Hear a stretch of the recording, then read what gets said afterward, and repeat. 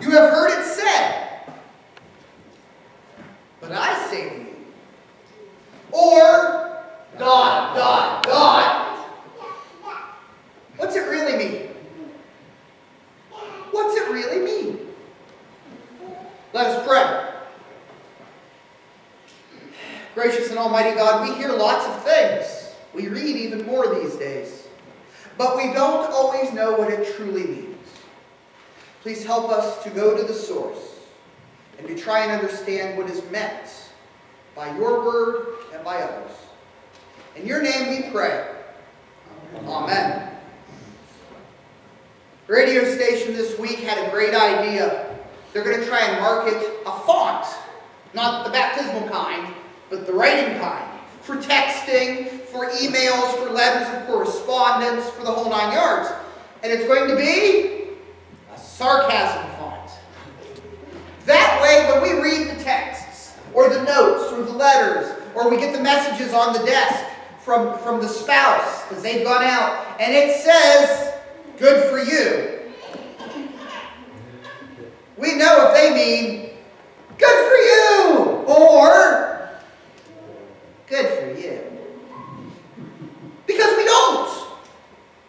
Sometimes even talking with people, we can tell that they aren't getting what we're saying. And if you've ever spoken with me, you've had that feeling too, haven't you?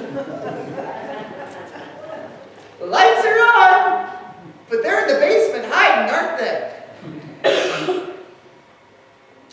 And we get that in Scripture quite a bit. That's why our predecessors have always stressed the importance of studying this book and the stuff and the language and the way the words go together, because more so than any other book, it can be really confusing. For instance, eye for an eye and a tooth for a tooth. It's not just an eye, ear, nose, and throat guy. When you hear eye for an eye, tooth for a tooth, what's your first reaction? Old Testament. What was it? Hammurabi. Hammurabi.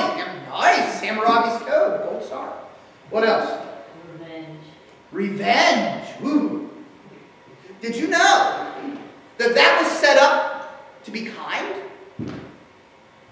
That eye for an eye and tooth for a tooth was said so that folks would stop at equal.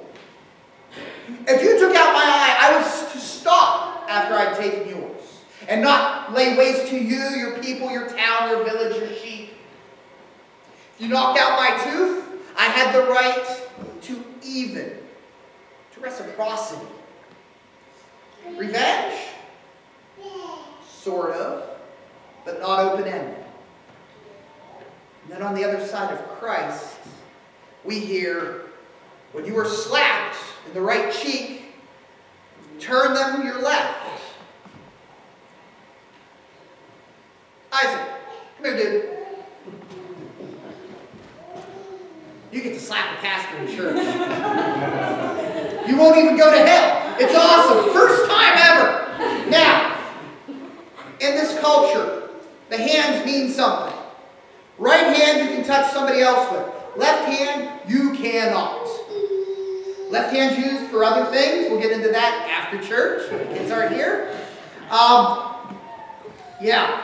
You can only use your right hand. Furthermore, parts of the hand mean different things. The front, the palm of the hand, this soft side, is allowed to touch other people, whereas the back is dirty, is not. Cleanliness is a big thing. You know that, right? The ablutions and everything. So, you are, hi Isaac, and you're going to smack me with your right hand gently because I know where you live. It's okay, go ahead. So you smack my cheek. Now what happens when I offer the other? Smack my cheek. You can't. Not as easily, can you? Why not? Because it's turned away. Unless he really wants to follow through with the insult and backhand or use his other hand, he can't do it. Good job, buddy. Go ahead. Christ calls us to put the love to the test. When we turn our other cheek, it's not just a sign of giving them another chance. It's really putting their soul on the line through peace. Are they really that angry? Am I really that deserving? Are they willing to take the next step and break all social norms? Or are they just having a bad day? And through this one single act, I'm able to make peace and make them realize what they've done.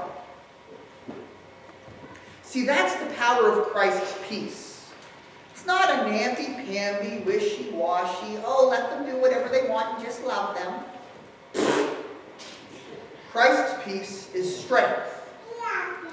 It is the peace of knowing what is right and standing in your convictions and making the other people do what they believe is wrong if they're really convicted.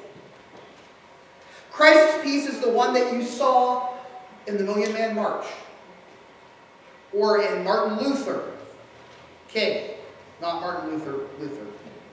No, you saw it with him too. Here I stand, I can do no other.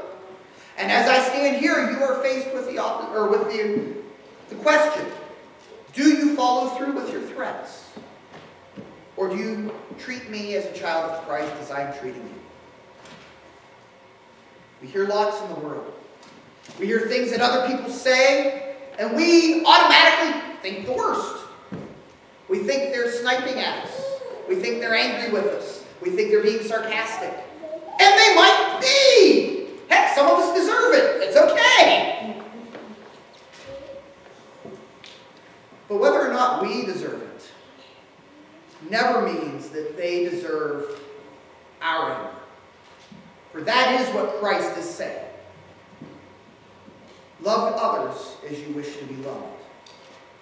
Love them with the same measure that you give yourself to act by. Love them with the same accountability that you give to yourself to be accountable. Judge them with the same judgment that you place upon yourself. For when we do that, we not only show gospel and law, we show a second chance. And we show Christ in our lives and in theirs. Be strong. Turn the other cheek. Come next week, you might get to slap a pastor in church. And love with Christ's love. In His name, amen. And as your hips and legs let you, I invite you to please stand and join with me as we sing together hymn number 700.